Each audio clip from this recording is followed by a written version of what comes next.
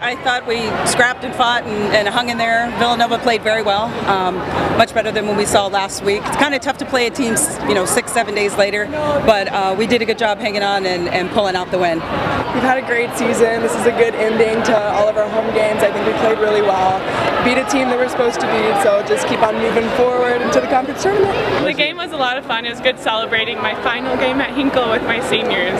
This group has been tremendous. It's it's a little bitter pill without having Claire out there on the court playing, but I think Maggie has had a phenomenal 4 years, and Morgan coming in when she did, she's done some great things to turn the program around and get us where we are today, and she played very well today. We know a lot about the game. We've been doing this for a while. I think we've been the most consistent players for the team.